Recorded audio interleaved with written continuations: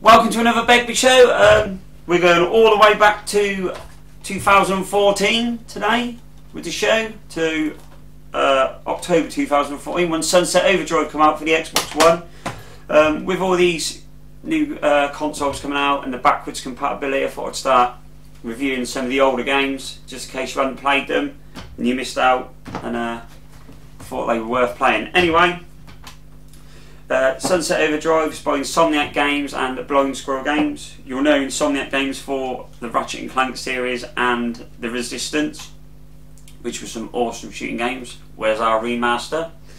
It's a third-person RPG shooter, and it's a lot of fun. It's set in the Sunset City, and you are an employer for the Fisco Corporation, which make an energy drink Overcharged.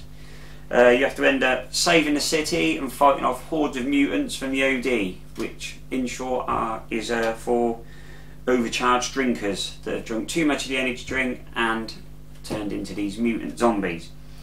So yeah, in a nutshell, that's that. This game is a lot of fun. You can see that it's Insomniac that's done it, and you can see there's a lot of Ratchet and Clank in there, from grinding on rails to cables to jump pads and just stuff like that. There's a lot of humour in there as well, which is pretty cool. It's a bit more sort of adult humour than Ratchet and Clank, I'd say, but it's good. It's a really good game, and yeah, I played it on the Xbox Series X and I've had no problems really. There's a few texture pop-ins, and that's about it. It ran really smooth on that, and as far as I can remember, it ran pretty smooth on the Xbox One when I played it. But yeah, Xbox Series X, absolutely fine, and it still stood up with looking gorgeous. It's a really colourful game, really pretty game, and they've done a really good job on it.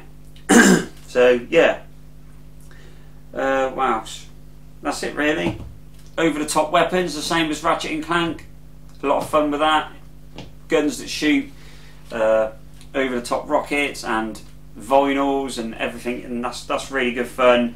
Going around collecting stuff to get the weapons, also doing the side missions for people, unlocking the points to unlock new clothing, which goes towards your character that you've created, which is also a lot of fun in games. I do enjoy doing that, and I think games that have that in gives it that extra depth and fun. So yeah, anyway, it's just a quick review for that. If you haven't played Sunset Overdrive, definitely go and get it. It's really worth it. Go and download it. I keep hearing a whisper that it's coming to PS4 because it's Insomniac, so I don't know about that. But in that case, if they're having Sunset Overdrive, we want the Resistance on the Xbox. Anyway, download it, go and buy it. You get it probably really cheap, and it's worth the buy. I'll give it a 9 out of 10. It's a lot of fun. Go and get it. If you like this video, found it useful or enjoyment, or just laughed at me in any way, hit the like and subscribe, and I'll see you next time. Cheers.